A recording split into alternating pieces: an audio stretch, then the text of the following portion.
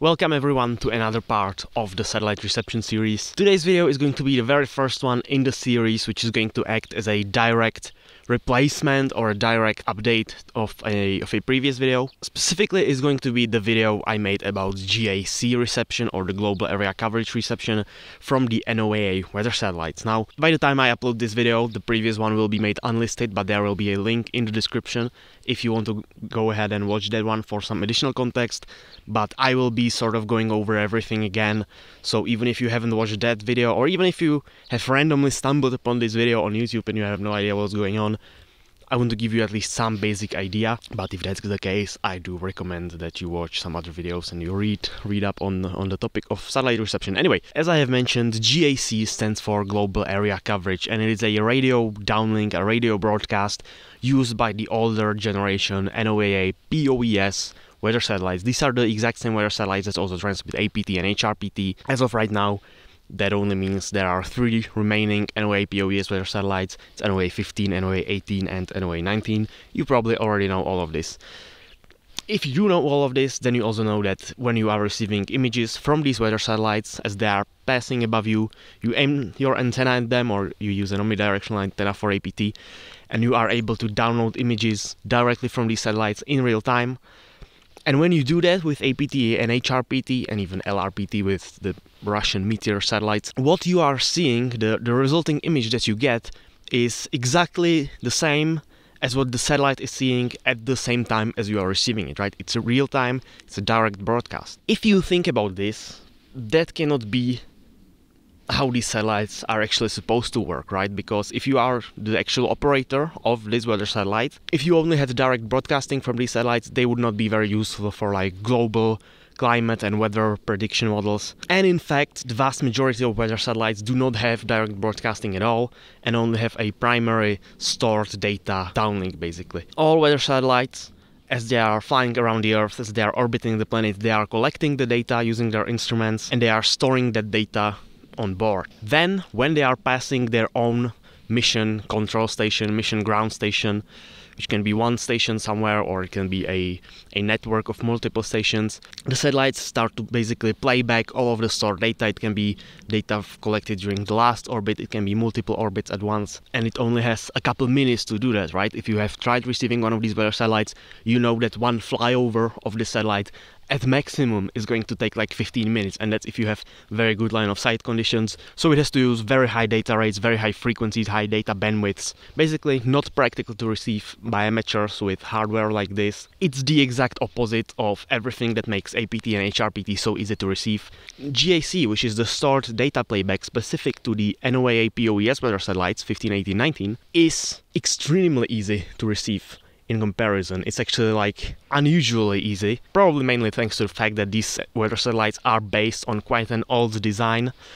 I believe in the previous video I said that these weather satellites use magnetic tape for data storage, meaning they do not have much data capacity on board. That is partially true. I did look it up. NOAA 18 and NOAA 19 have switched to solid-state data recorders. However, NOAA 15 still uses magnetic tape for data storage and playback. However, in order to not make any like substantial changes to the mission, even the new solid-state recorders on NOAA 19 and NOAA 18, they are used in the same way with the same capacity, same data quality as the older generation tape recorders, so nothing has really changed between NOAA 15, 18 and 19. So not only can these recorders only store data from one orbit at a time, they have to do so with reduced resolution on the main imager of the weather satellite. You are going to see that in this video. But what we mostly care about is the frequency and bandwidth. So while most modern weather satellites, or most modern satellites in general, use a frequency of at least 7 GHz in the X-band, and data rates upwards of like a couple dozen million symbols per second, the GAC broadcasts from these 3 NOAA satellites are not that different in terms of both frequency and data rate from existing HRPT. So to understand why I had to remake this video, we need to talk about the radio transmitters that these satellites normally use for HRPT. If you have tried receiving HRPT, or if you just read about it, watched some of my previous videos about it, you know that there are 3 frequencies that these 3 weather satellites use for HRPT. Each of these satellites has all three frequencies available currently. Each of them is using a different one. However, they can in theory switch between them, assuming that there are no technical limitations, technical issues with the satellite, which there are. We don't really need to get into that. The frequencies are 1698 MHz, 1702.5 MHz, and 1707 MHz.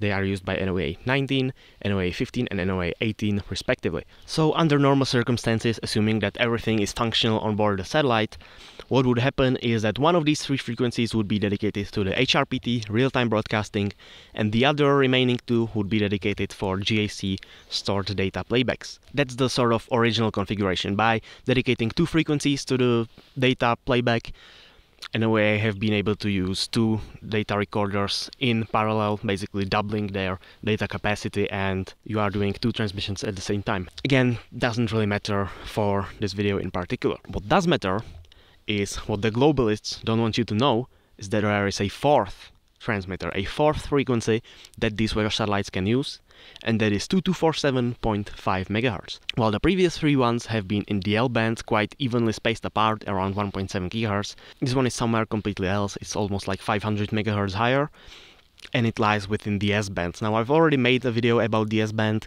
on this channel. There's also going to be a replacement of that very soon, hopefully, assuming my hardware arrives. But what this fourth transmitter has been utilized by these satellites for, it's for telemetry, it's for housekeeping, it's for maintenance, not for the primary mission purpose, not for HRPT. But as these satellites have far exceeded their expected operational lifetimes, NOAA doesn't really have the same value in them as operating some of their modern weather satellites. So what has happened recently is that NOAA transitioned the mission control of these three remaining POES weather satellites to a commercial provider, to a private company basically.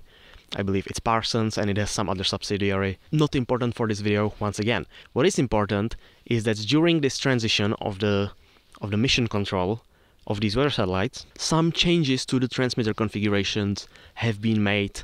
If you've been only receiving HRPT, there haven't been really any changes to the standard frequency, so you might not have even noticed anything. But if you have tried to receive GAC the way I described it in my video, you might have noticed that sometimes the satellites would skip these time slots, and eventually they just stopped transmitting completely. What actually happened is the frequencies that have been previously used for GAC in the 1.7 GHz band have been basically moved to 2247.5 MHz into the S band. Believe it or not, that is not the biggest change that has happened. The biggest, most substantial change, that is great news for me, it's probably bad news for you, depending on where you live in the world, is that it looks like they are no longer using their American ground stations, and instead have transitioned to a KSAT ground station, probably in Svalbard, which is somewhere behind me, way up north. And it does look like all three satellites are only using this S-band frequency and only this one ground station. I mean, it's possible they are using some other ground stations somewhere else in the world that many amateurs cannot really receive. There are many KSAT ground stations if you check out their map of commercial ground stations. But as of now, as of early December 2023, it appears that all three weather satellites, every single time they are passing close to the North Pole, in line of sight of the Svalbard ground station, they initiate a GAC transmission on 2247.5 MHz, and they are not using any of the previous ones. Which is why my previous video, where I've shown you using effectively my HRPT setup to receive NOAA 19 GAC, has been invalidated completely. So with the change in frequency, which is quite a substantial change from 1.7 GHz to 2.2 GHz, also comes the need to change the hardware used to receive these transmissions. What I have next to me should in theory work. I have the S-band 2250 MHz, left-hand circularly polarized helical feed. These transmissions are right-hand circularly polarized, meaning that when you are receiving the reflection from a dish, you need to invert the polarization. And supposedly they are also not too weak. A dish like this, an 80 centimeter diameter, or this is like 75 by 80, whatever, it could work. Probably something like a meter or more would be better. However, the biggest issue when receiving at 2.2 GHz is obviously most SDRs are not able to go that high, but that doesn't really matter in case of RTL SDRs or the NOAA, like any SDRs, because the data rate of GAC is just slightly above of what these SDRs are normally able to receive. They are around 2.7 million samples per second, meaning that you need at least like 2.7 or 2.8 million samples per second from the SDR. RTL SDRs and any SDRs can only receive 2.4, sometimes 2.5 million samples per second. Ideally, you would use like 6 million for GAC, so that completely rules out RTL SDRs and any SDRs just in terms of the bandwidth alone, but even the frequency, 2.2 GHz, is higher than what these cheap entry-level dongles can usually receive. They top out around 1.7 and 1.8 GHz. I have the HEC-RF, so that can receive directly that frequency. It has more than enough sampling rate for this. However, you also need an amplifier, and I also briefly mentioned that on this channel in the S-band video before, and then the NOAA Hamid's down converter video. You do need a special kind of amplifier for the S-band, something like the NOAA Sawbird GOES. Has a filter inside that only lets 1.7 GHz through. It's not usable at 2.2 GHz. And getting that might be difficult. I mentioned in the video about the S-band converter that you can buy MMDS converters, which are intended to be used for like digital TV distribution. They can be used for satellite reception, and I have 2 of them on order. They should arrive this month, and there will be a video about them. But until then, I don't really have a usable amplifier for the S-band. I do have my amplifiers that I built. They are admittedly okay, but not good enough, and there seems to be just something wrong with my setup. The signal strength that I've been getting at 2.2 GHz has not been very good. So what I could do right now is actually try to find the root of the issue and fix it, and see if I can try to receive the GAC transmissions at 247.5 MHz with a dish like this, or we use brute force. Let's use brute force. Okay, so let's very quickly go over the setup that I'm going to be using. This will hopefully be the only handheld portion of this video, so I know you don't like the unstabilized footage. For the antenna, obviously, we are using the 250 centimeter offset dish. Here's the focal point assembly, which just swings down from the top for easy access. Here we have the feet, as you can see over here. If it will focus, 2250 MHz, left-hand circularly polarized helical antenna, 5.8 turns, 0.14 wavelength spacing. For our amplifier, I am using this, the Sawbird 2275. Now, this is not a real NOAA product. I need to say that this is not something NOAA makes or sells. This is a NOAA Sawbird plus GOES with a replaced filter. So this has the internals of a NOAA Sawbird plus GOES, except the bandpass filter has been exchanged for the mini circuits BFCN 2275. And then we have a lot of coax. We have this small jumper here, then this quite thick coax, but the connectors are quite lossy, like 5 meters of it, because that goes all the way around the arm from the back of the dish. Here it transitions into another coax, like TV coax, and then finally goes into the bias T, which I built in a previous video. You can watch that, and that is connected to my cheap Chinese HEC-RF clone. And finally we arrive at the computer, which, as you can see, already is receiving some signals. So these are some of the very strong Inmarsat, or I guess this would be Eutelsat signals at 2199 MHz, which confirms everything is working. But I am a bit afraid that the loss in the cable will be quite high. The amplifier is also not ideal. It probably does not have enough gain to compensate for everything properly. It's not even properly tuned or anything. I literally just replaced the filter, didn't tune anything. I do not recommend you do this to your own amplifiers unless you know what you are doing, which I don't. Okay, everything is ready, everything is set up. The audio is also going to be garbage because I can't use my USB microphone because the computer will be recording the signal. NOAA 15 is about to rise from below the southern horizon in about 4 minutes from now. This dish, the way it's mounted, cannot aim higher than roughly 40 or 45 degrees, so we would not be able to track the full path anyway. But as I said, that doesn't really matter too much because the GAC transmission will only start once the satellite gets quite low again above the horizon in the north. However, I still want to show you receiving the signal, acquiring the signal right above the southern horizon, because what we will see on the frequency is not GAC but HRPT. What I have sort of neglected to mention, and it is quite substantial, is that not only was GAC moved from 1.7 GHz to 2247.5 MHz, HRPT has been basically copied to that frequency. So what is happening right now is all three of these weather satellites, NOAA 15, 18 and 19, they are transmitting HRPT in parallel, simultaneously on two frequencies. They are transmitting on the usual frequency where you would normally receive it, so either 1698, 1702.5 or 1707, but also at 2247.5. Once I aim the dish at NOAA 15 right above the horizon, we should be able to see HRPT appear on the computer screen, basically just as if we were receiving at 1702.5 MHz. Again, to reiterate, this is not what you would normally need. This is what I need because the rest of my hardware sucks. If you would want to see me receive these signals with a smaller dish, with something that you can also repeat on a budget, then stay subscribed because that's what the next video is most likely going to be about. NOAA 15 has just reached 0 degrees. It is now parallel with the horizon. So I'm going to turn on the LNA, I'm going to move the dish, and I'm going to put a recording from SDR Sharp on screen, because clearly you cannot see the laptop screen from your point of view right now.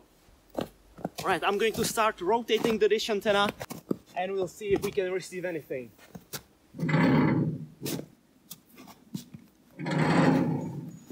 Right, I am starting to see the signal. I'm gonna have to face away from the camera, I'm sorry. Believe it or not, it's quite difficult to aim this dish.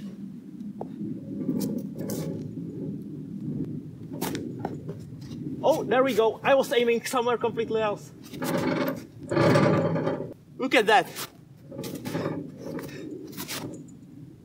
So the beam width of a dish antenna gets bigger, gets smaller as the dish diameter gets bigger. Which means that bigger dish antennas, despite giving you a stronger signal overall, are going to be more difficult to aim. They will require more precision, which is especially difficult with a dish setup like this, which was not meant for tracking low Earth orbiting weather satellites. But as I've said before, this cannot aim high enough to track the full path, so I'm not too bothered about the signal consistency. You know, you get the idea. It's HRPT. That's enough of that.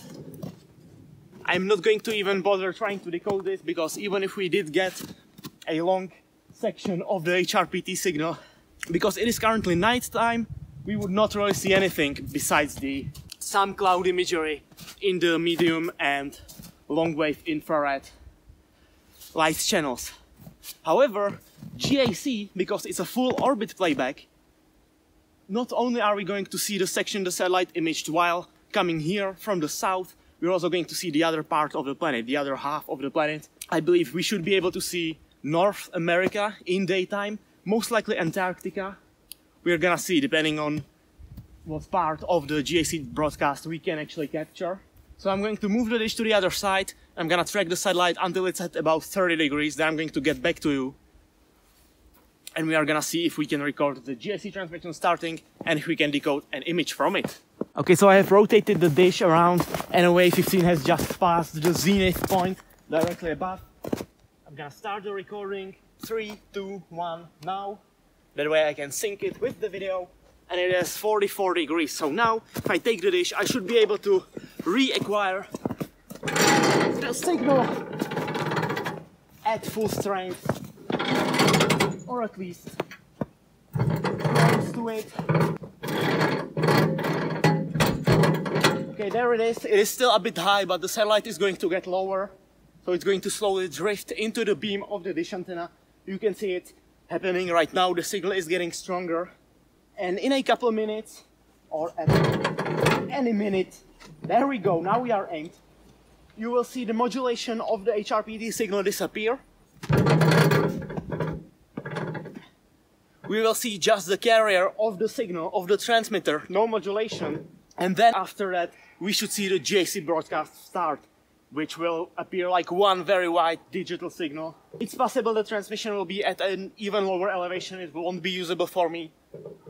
But we have NOAA 18 and 19 as well as backups today, in case we do not receive the GAC transmission from NOAA 15 at this current time. So now I'm just going to focus on trying to keep the dish aligned, because as you can see I'm losing the signal. Okay, there we go. Now we have the carrier. It looks like it's overloading my SDR quite a bit. And that's the GAC signal. Okay. And it is very weak. I don't think this is usable. This is very weak. Yeah. The signal is already disappearing. The satellite is already well below the tree line. Unfortunately, this is not going to be usable. So I'm just going to cut my losses. So unfortunately, we did not have much luck with NOAA 15. NOAA 19 is going to be passing in 59 minutes, pretty much the exact same path. I'm gonna go home, I'm going to recharge the computer, recharge the iPhone, and we are going to try again with NOAA 19, and if that fails, we're gonna try again with NOAA 18 even later.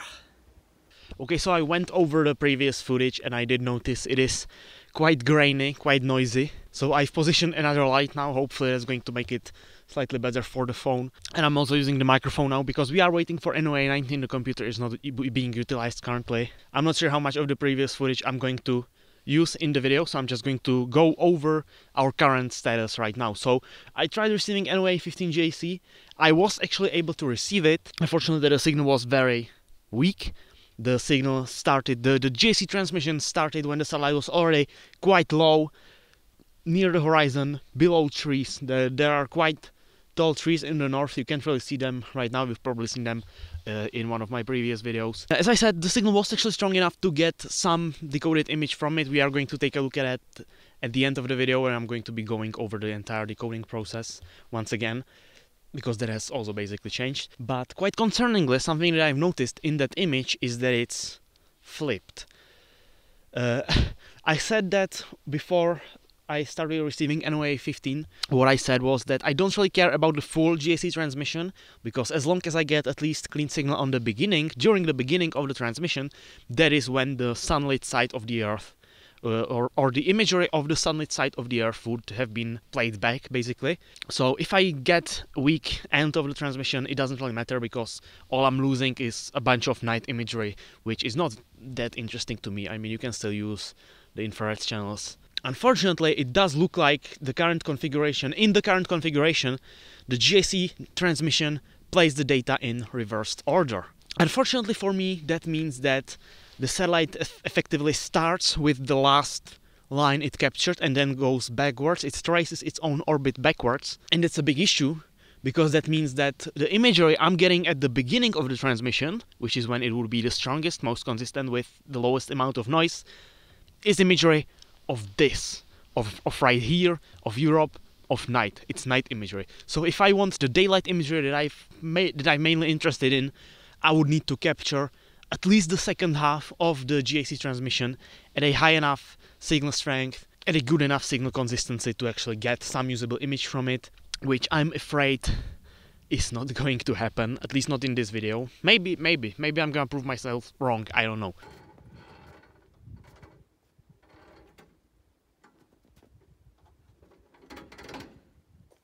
Okay, so something quite unusual has just happened. As you've just watched me, I tried tracking NOAA 19 once again. The GAC transmission started way too late for me, while the satellite was already behind the tall trees in the north, so it was too weak, unusable. However, as you can see on the screen, you either can see the screen or you can see me, whatever. But you have to believe me that what is currently playing back on the screen of the laptop is quite a strong, at least comparatively strong, GAC transmission. It's getting a bit windy, so I'm gonna try to make this quick. Of course, when I was not recording, after I finished tracking NOAA 19, I tried turning the dish and aiming at NOAA 18, which was, as I said, passing just a couple of minutes behind it. But the east pass of NOAA 18 was quite low. I did not expect to get anything from it, but quite the opposite happened. I got the strongest GAC transmission of the day from the lowest pass of the day. That's probably because there are not as many trees in the northeast part as there are in the north. So this transmission was at around 8 degrees above the horizon, and it's like twice or even 3 times stronger than the transmission I got around like 14 or 12 degrees from NOAA 19 and NOAA 15. So this suggests that what I have to do is actually focus on these earlier passes that are in the east or in the northeast, instead of the overhead ones that just go north. Unfortunately, I've missed all of those today already. So what I think I'm gonna do right now is just wait for tomorrow and repeat everything I've done today and see if we can actually receive some of the stronger transmissions in the northeast, at least from my position relative. So I'm going to end this for today, and I'm gonna see if I'll have better luck tomorrow.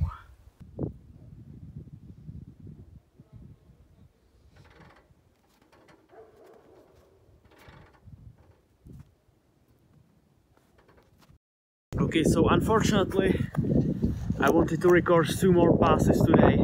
However, as you can probably hear, it's extremely windy outside. Not only is the wind very cold, I'm freezing, but I'm gonna be honest, I'm not comfortable being near this dish when it's so windy. Right now it's kind of calmed down a little bit, but yeah, when the wind really pushes on this surface area, look at that, you probably see how it moves.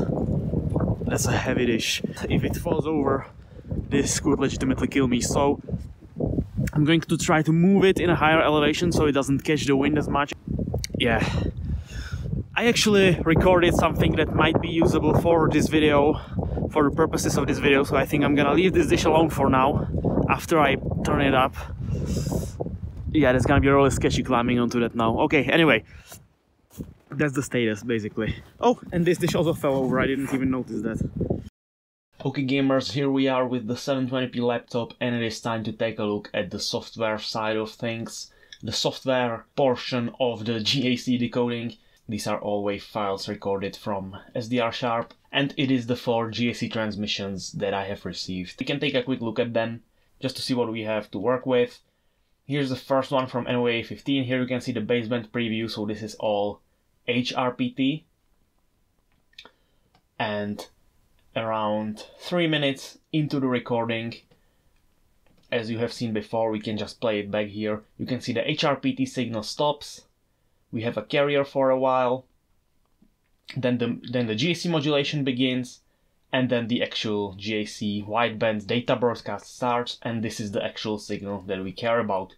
We can zoom on it with SDR Sharp, take a look at the whole progression of the signal. You can see in the beginning it's a bit stronger, and near the end it starts to trail off, and eventually I just stop tracking the satellite completely, so the signal disappears because I see that it's already getting quite weak near the end. There's no point trying to track it further. So this was my first attempt with NOAA 15. The next one after NOAA 15 was NOAA 19, which went about the same, or actually worse. You can see again we have the HRPT signal. Once again it gets turned off as the satellite is preparing for data playback. We have only the carrier, here it is much cleaner than before, and we have the GAC transmission begin, and immediately you can see it starts fading away. This entire section of the recording is basically without signal, so this is also not very usable. And then finally we had the NOAA 18 transmission, which you can see is much better. That was the one that I forgot to record with the phone because I was not expecting to get anything near this good. You can see again HRPT stops and GAC starts, and this is much stronger than before. Nicely visible above the noise floor, and you can see it just uniformly trails away. It doesn't fade in and out like before, and it also eventually does get quite weak, but it's much better and much more consistent. And then finally the last one I received was from NOAA 19 again, and you don't really see anything. You should be able to see the data there, it's just barely above the noise floor. However, and I did want to just give up and stop tracking, but I think the satellite was passing behind a tree during this portion of the recording. But then, as you can see here, the signal starts to get stronger, and it does get to a point where it's like maybe usable. We're gonna see with the decoder. So that's the 4 recordings we have to work with. They are not the best by any means, but as a demonstration for this video it should be enough. I live in the Czech Republic, which is like roughly in the center of Europe. So if you live in Europe anywhere north of the Czech Republic, you're going to have much better access to these GAC transmissions. The satellites will initiate these transmissions at a much higher elevation relative to your point of view. If you are further south, it's going to be more difficult, but it can be doable if you actually get good line of sight. Hopefully I'll be able to demonstrate much better once my S-band converter arrives. So again, I've said this in this video, the performance I'm getting should not be used to compare your own results against, at least not yet. But Again, perfect examples to give you a realistic idea of what you may receive from the satellite. So now we actually want to get some images from it. In the original video I have shown you how to do it with lineage RPT, which still works. You can demodulate the signal, then decode it into the actual image. But since that video was released, the set-dump processing software also got an update which brought some, in my opinion, much needed features that will now basically give you the identical input as what you would otherwise get from lineage RPT. So if you are already using set-dump for LRPT, APT, HRPT, whatever you may be using it for, you can just keep using it for GAC as well. And because we use a lineage RPT in the last video, we're gonna use set-dump in this one. When you first install and open this software, you're going to see your list of different satellite downlinks. What you mainly care about right now is GAC. Then of course you select one of your input files. So let's start with the first one from NOAA 15, which is this one. It should automatically set your sample rate that you used. If it's a wave recording, the same you would get from SDR++. If it's a raw recording from something like GQRX, I think this will be able to read the file name and set it as well, but it's worth double checking the formats and sample rates. Make sure they are set correctly. Then you select the output directory. For now, I'm just going to select the GAC folder and I'm gonna show you the output that you get from it.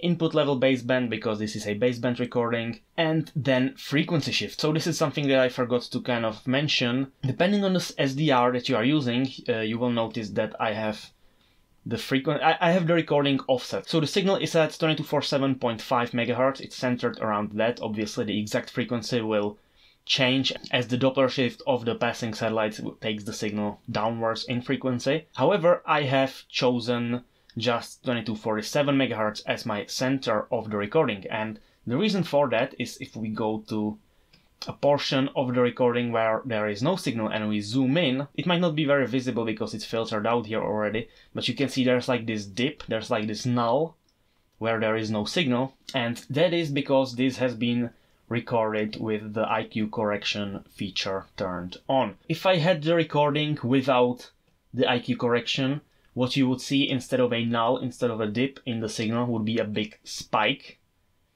which is of course produced by the GAC, and the GAC, at least the one I have, is notorious for generating a very strong DC spike basically at the very center of the frequency range that you have tuned in, and this can be an issue. I think it might not be, it may not impact GAC much because it's a wideband modulation. I'm not sure if the carrier is used to lock onto it.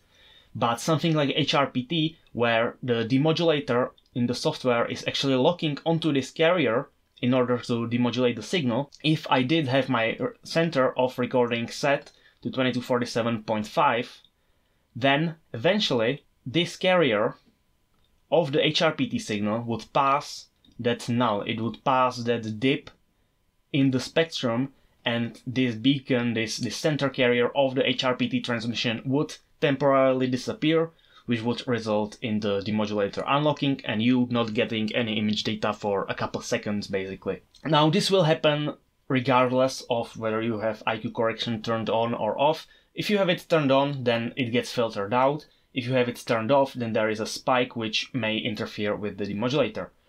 Set-dump does have its own IQ correction feature. Here it's DC blocking, but again, that can only mitigate the issue. It cannot fix it. So what I recommend you do with any kind of recording basically is that you record with, for example, a 500 kHz offset. So here we are tuned 500 kHz below the desired center frequency. So what we have to do, not this, we have to go to set-dump and set the correct frequency shift. So we want this entire frequency to be shifted 500 kHz down. So we take the 0 and replace it with negative 500,000 Hz. And now when we press start, set-dump will shift this entire spectrum 500 kHz downwards, which will place the center of the HRPT and therefore the center of the GAC signal at the center of the recording. Now the last option that you see here is backwards GAC. You can see the description of what it does sort of in the tooltip box, but basically, as I've kind of mentioned it in the video before, when the NOAA satellite is transmitting the GAC imagery, it can do it either in normal order,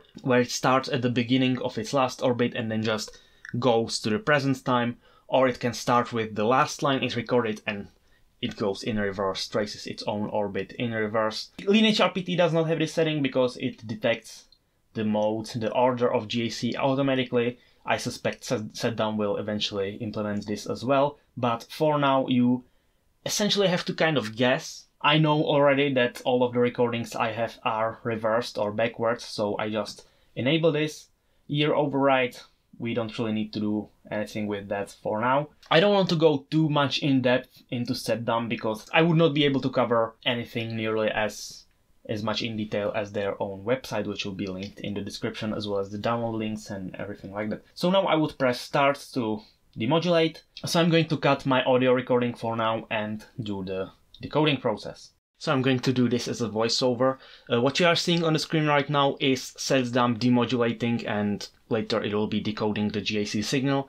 For the biggest part of the decoding process, in my case, it's not going to see, it is going to see a signal, but it's not going to be synced, it's not going to be decoding any frames from it, because obviously it's expecting GAC, but what it's getting for the biggest portion of the recording is actually HRPT. You could just start the recording later. If you are really fast, you can start the recording just as the carrier starts, and then you will have maybe enough time to aim your dish back at the satellite, or you just don't care about the beginning of the GAC transmission at all, which is valid. I probably won't next time either. Of course, setDump also has the ability to demodulate in real time, where you don't need to record a WAV file or an IQ file at all. It also has its own recorder if you do want to record it. I am once again using SDR Sharp for recording because, well, I like recording the signals and then demodulating later, but mainly for videos like this, the SDR Sharp file player is very useful.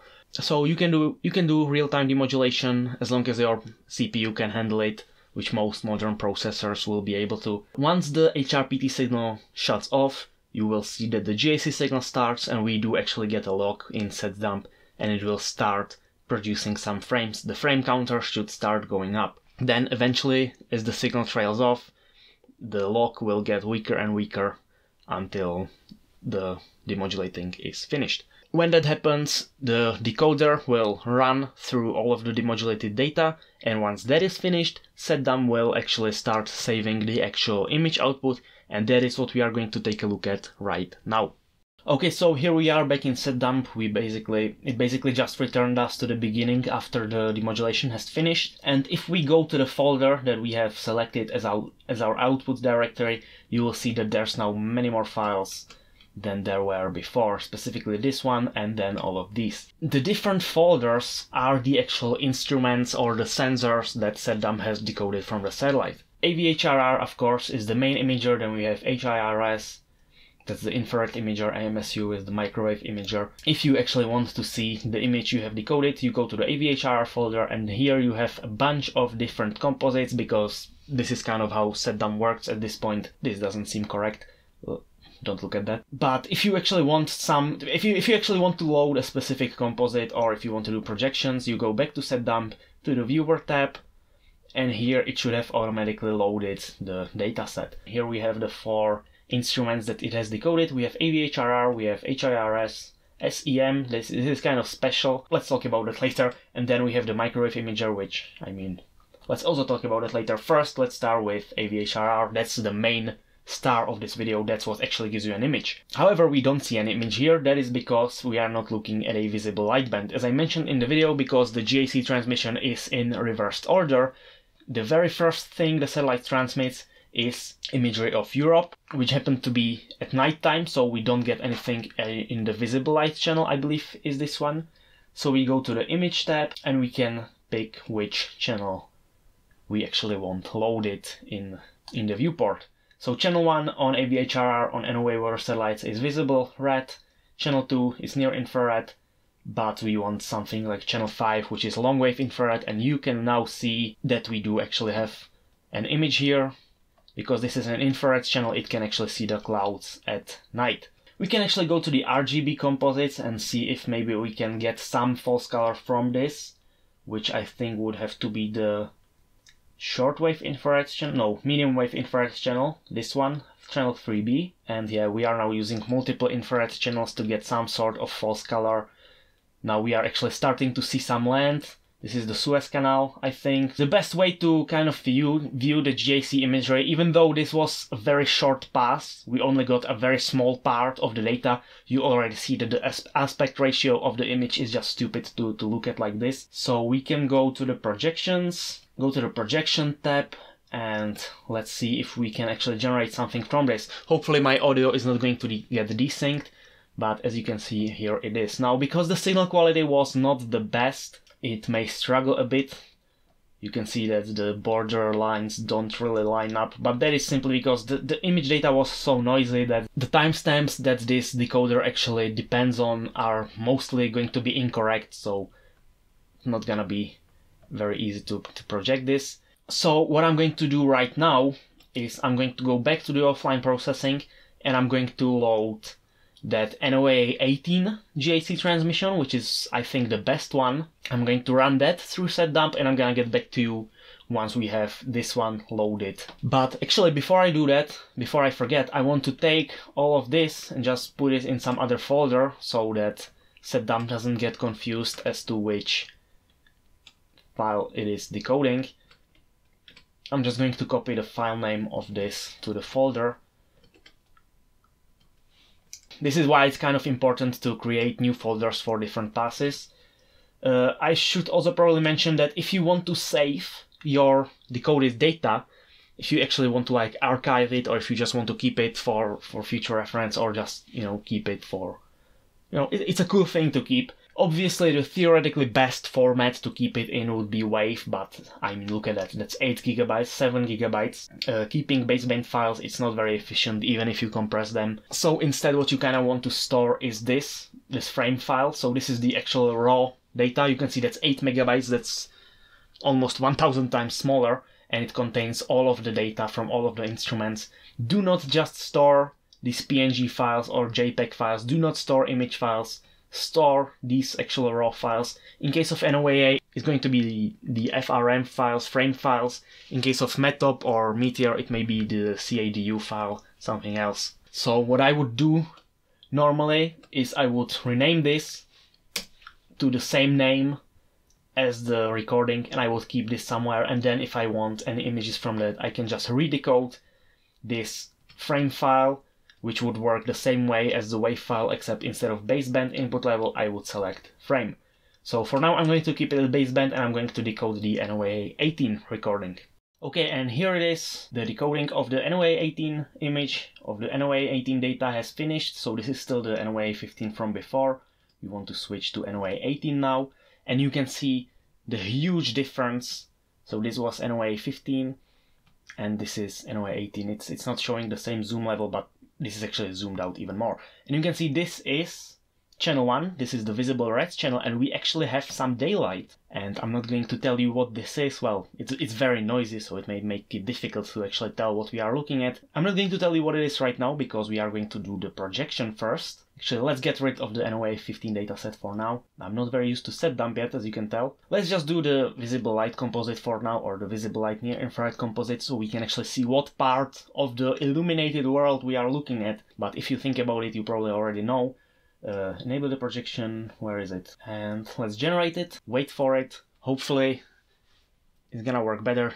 And it looks a bit scuffed right now, and that's because we are using the equidistant projection centered at the North Pole. So what we have to do is change this to -90 latitude, generate again, and you can see that this should be better already. It does look like setDump is having trouble projecting around Antarctica, so I think the way to fix that is using the old algorithm for now. And there it is. So as you can see, it's still not perfect. We are missing quite a few lines because, I mean, you see it over here. The image is noisy already at the beginning, where it's supposed to be the strongest, and then the noise just gets so bad that the projection doesn't even know where to place those lines, so it just kind of doesn't place them. But you can kind of see the illuminated part of Antarctica. So if I was actually able to get the signal stronger and keep it for longer, what would happen is, so the satellite, because it's going in reverse order, when it starts the GAC transmission, it starts transmitting these lines, slowly goes across the South Pole, and then it actually continues, and it would go like this.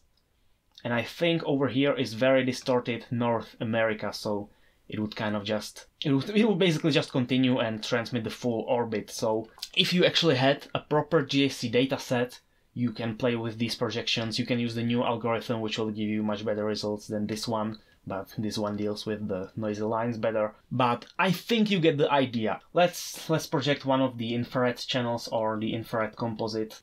Yeah, so now we can actually see some of the landmass. Now you can see it better, what kind of continents we are looking at. So this is the Middle East, this is actually the east coast of Africa. We even get a little bit of Madagascar here, like very, very tiny part of it. Let's see if we can even see anything in the not projected. This image is upside down. Let's rotate it. So I think the satellite was flying. Listen, I'm not the best at geography. I think here's where the United Arab Emirates are. Here will be Yemen or Oman or something like that. Here we have East Africa a little corner of Africa, and Madagascar will be somewhere over here. It's probably under the clouds. Then the satellite keeps going until it eventually reaches Antarctica, which is just very shining bright in the infrared, but it's so noisy that we can't see anything. The actual main image resolution you get from GAC is kind of comparable to APT. On average, it's going to be the same or slightly worse than APT, although you do get all 5 channels, so you can actually produce nice false color composites that you would not normally be able to get from APT. You also don't get other instruments from APT unless you record DSB as well, but we are not going to talk about that. HIRS is the high. It's something with infrared, okay? Okay, there we go. You just need to pick a correct channel. You can see something. This could be useful, but because it's an instrument with many different low resolution infrared channels, SetDump actually gives you many different composites for like actual useful analysis of the data of the atmosphere, stuff like that. If you're into that, this is something you probably want to take a look at. Let's see, can we get false color? And here we also have the Space Environment Monitor, the SEM, and you can see with this pass it makes a bit more sense than before, even though it's still quite noisy. We have random data points thrown around the planet, but this is sort of the track that the satellite took. This kind of view, it's sort of just a basic overview of the data. What this instrument does is, as the satellite is flying, it samples the radiation levels basically. And SetDump takes each of those samples and then assigns them a color value. So blue is low, and then the gradient would be up to like red is high radiation. And you can actually sort of see it here, that the radiation starts picking up once the satellite is getting close to the North Pole, because that's sort of where the magnetic lines of the Earth go down, dip down, and the radiation will be stronger. This is where you have your aurora borealis, your northern lights will be forming in these areas where the radiation gets higher. The exact same thing happens above Antarctica. You can actually sort of see it here. The radiation increases, then it decreases again, because normally, of course, if you have aurora, if you have northern lights or southern lights, I guess, they sort of appear as a ring around the pole, so the radiation gets higher as the satellite is transitioning that sort of area, that sort of ring, which in this Mercator projection would just be a line somewhere like that. And then the radiation actually gets lower again. We can't really see it on the North Pole because the satellite started GAC transmission here and then went backwards, so all of this data would be transmitted from the next transmission. Once you start imagining what actually happens with the orbits, once you actually see a full orbit, it makes much more sense. Hopefully we're gonna be able to see that in the future on this channel, but you get the idea. As I said, all of these random readings are misplaced because the timestamps, because the signal quality was so low, it was so noisy, the timestamps got corrupted, and SetDump basically just couldn't assign these readings to this proper orbit, so you can just ignore those. Once you start accumulating more of these passes, it would be much more interesting to actually combine multiple of these maps, multiple of these readings. If you actually get a full pass, then maybe something like the Mercator projection is better suited for that, because you actually want to see the other half of it as well. But for now, I think that's going to be all. here, if you adjust the center coordinates of the azimuthal projection, it's sort of better when you get a partial pass like this. Maybe we can go a bit further east. And then, of course, to save the image, here you have save projected image. It saves it as a PNG file. You can then crop it, you can do whatever you want with it. There's many other functions in setDump. Again, there will be a link in the description to the website where you can read about that. That's gonna be it for this video. Okay, get this out of here. Okay, this is nice. Let's look at this for the outro. This is beyond saving, the quality is bad. Okay, anyway, that's going to be it for this video. I think I've covered everything that I wanted. The entire process from receiving the signal to recording, decoding, demodulating, and showing it, saving the final PNG file. I'm a bit sad that we were not able to get a better image, because this is still only about half of the transmission, so look at the aspect ratio, and that's actually corrected. The full GAC transmission will be almost twice as long. But as I said, I do have an S-band converter on the way. It should arrive next week as at the time of recording, so that's probably what the next video is going to be about, and I'm hoping that thanks to that converter I'm going to be able to get much better GAC than in this video. So that's sort of going to be like a vague continuation of this topic while all the more focusing on the converter. So if you'd be interested in that, make sure you're subscribed. Thank you again for watching. Thank you for hanging around while I was not uploading anything. And I will see you in the next video.